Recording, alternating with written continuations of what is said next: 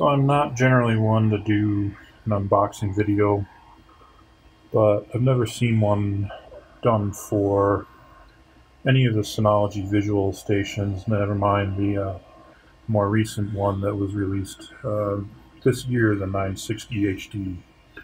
So I figured I would give it a try. Please excuse the crappy camera recording, cell phone camera recording, but that's what I have available for this. Like I say, I don't normally do these kinds of things. So on the back, it looks like there's no actual tape. Just cardboard flip out. And here we have the unit itself. We've got a getting started guide. This here are the plates for season mounting.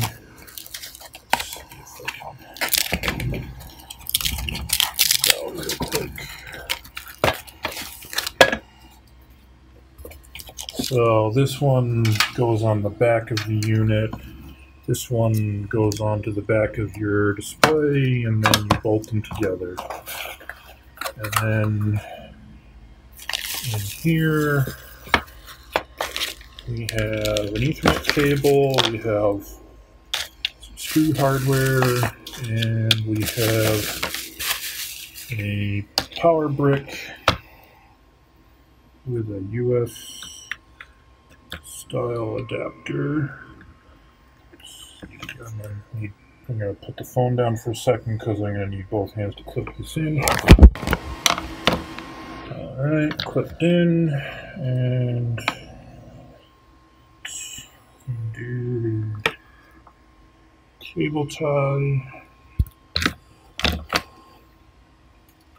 And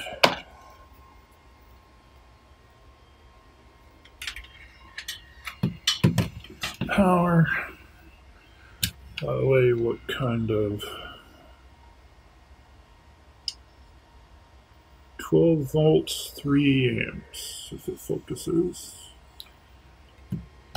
They claim this unit only uses 7.5 watts under load, so we'll see what happens. So now for the unit itself.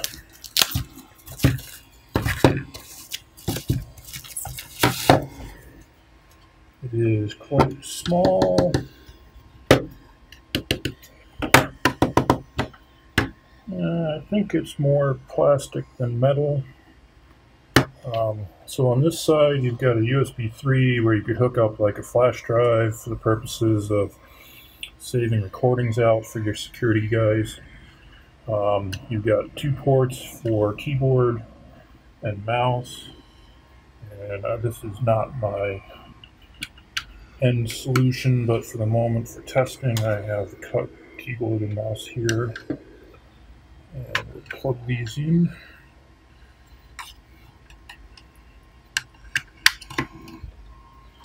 On the front, we have a couple of lights. Over on this side, you've got audio in and out, plus the power button. On the back, we've got Ethernet, and then this, the side jack, I believe, is the one that does the 4K output, and this one does 1080p. And plug in the Ethernet.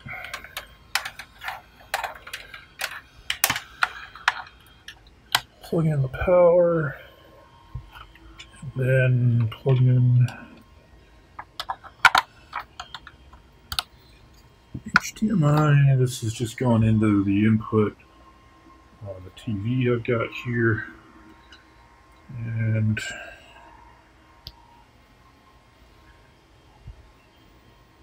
turn it on. Green light.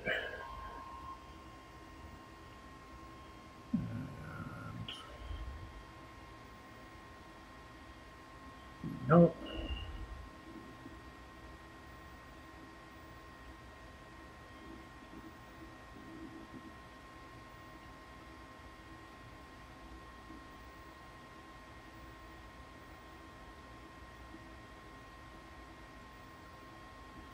You'll have to excuse all the reflections on the TV.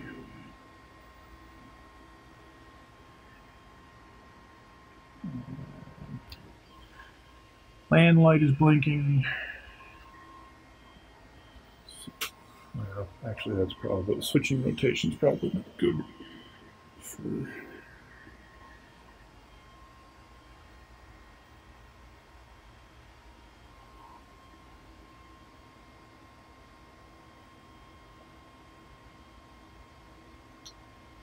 So it takes a little while for it to boot up, huh?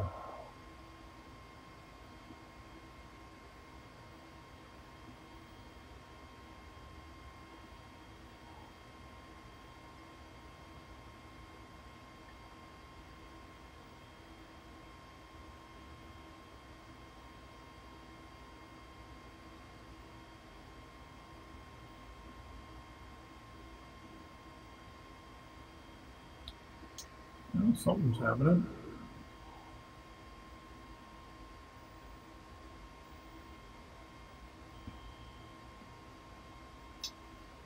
And we now have a screen that looks very much like Synology's DSM, as well as the same kind of login as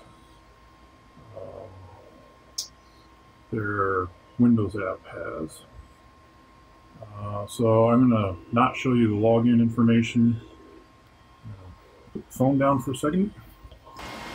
So I've spent the last 20 minutes at least trying to get this thing to log in, and it has not succeeded. On the server, it shows that it logs in, but on the client, it complains about login failure. Now, one thing I noticed is that the firmware version is behind, so I'm going to try updating that and then see if maybe that works. So, browse, file, okay, upgrade. It take 10-20 minutes. Okay. And I'm not going to make you all sit through this, so I'm going to pause it again. This is the next screen that it switched to after thinking about it for, I don't know, a good 5 minutes. And one thing I'll note is that there is no ability to have this box just download its firmware update directly from Synology. Instead, you have to download the PAT file, put it on a USB stick, and then manually load it through the USB on the device. It would be nice if you could actually do it just directly over the web. And I'm going to pause it again. And lo and behold, it's working after the firmware update. So in the future, if you have one of these, make sure you update the firmware when you get it. So that's the default widget set there. I am not making use of home mode and there's no other option. Well, of course, I have this logged in as a surveillance only, not a manager, so that's probably why it doesn't have anything else. So we'll turn off the widgets. Now, information. So here we can see this doesn't matter what the serial number is. 3 gigs of RAM, 4 cores. I had to manually set the time zone. And that Cruiser Micro is the, disconnect that, that's what I used for the firmware update. And then you can see the ancient keyboard that I'm using and the Logitech mouse receiver. And now we will go into settings. So this gives you info on the LAN. Should be familiar if you're familiar with DSM. You can see it's got gigabit Ethernet for its port. So time here is where I had to change the time zone. Display. Now you'll note that it notices that there's nothing connected to HDMI 2, and it defaulted HDMI 1 to 1080p. So we're going to try switching that to 4K. Save, restart, and it's rebooting. Now I also set it up that it should try to automatically log back in with the security operator's ID, so we'll see what happens.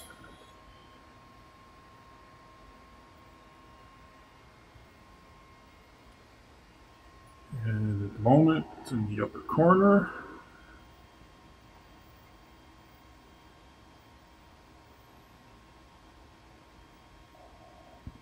And that seems to be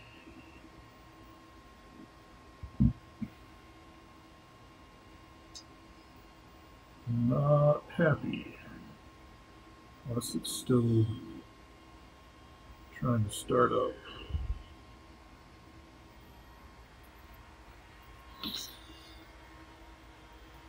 So, mouse, but can't.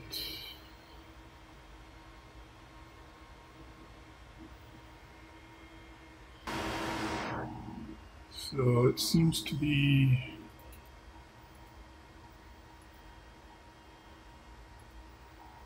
not liking 4K mode. What happens if I pull this?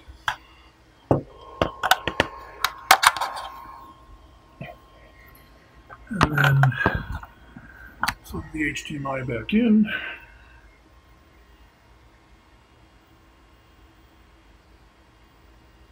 And it is still stuck.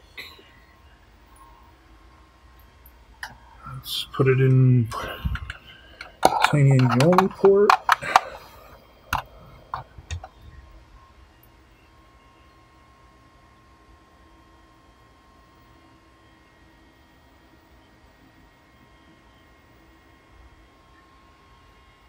And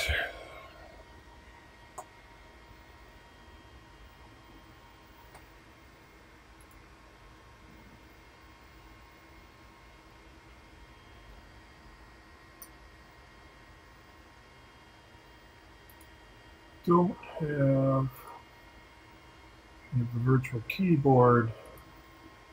We don't have any of the settings there. What happens if I reboot it with just, well, I'll do a full power off with it on the 4K port and let's see if it comes up that way.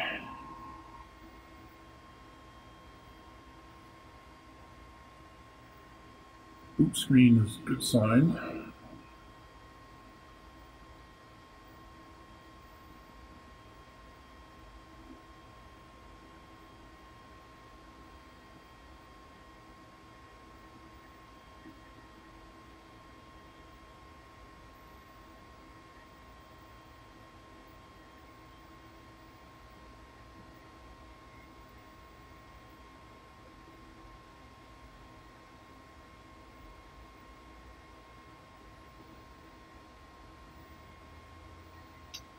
I will pause it while it boots.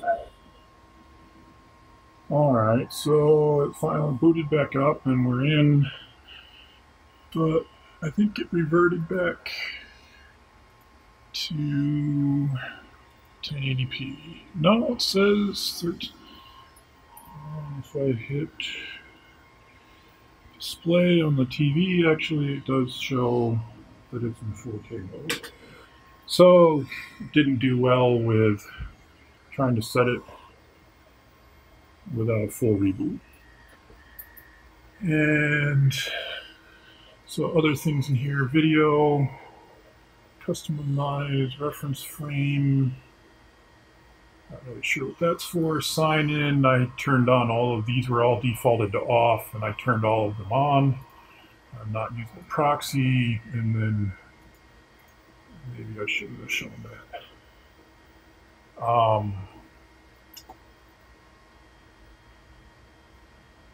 So that's the settings. So what all we got up here? We've got no external devices, which makes sense. That's the virtual keyboard. We have messages, which if you're familiar with some surveillance station, you'll know. This is user settings. So under options, you have same sort of DSM standard stuff that you normally get for user settings. And then this turns off the widget. And then as we saw, here are the settings. So then we come over here and recordings opens up. You can see it's showing all the available recordings.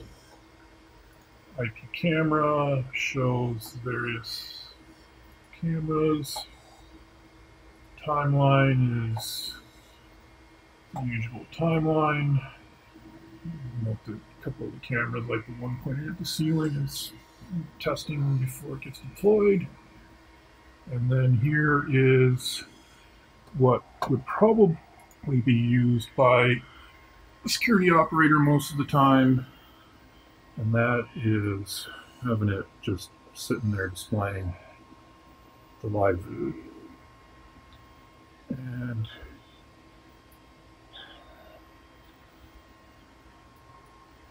right click to get back out of that.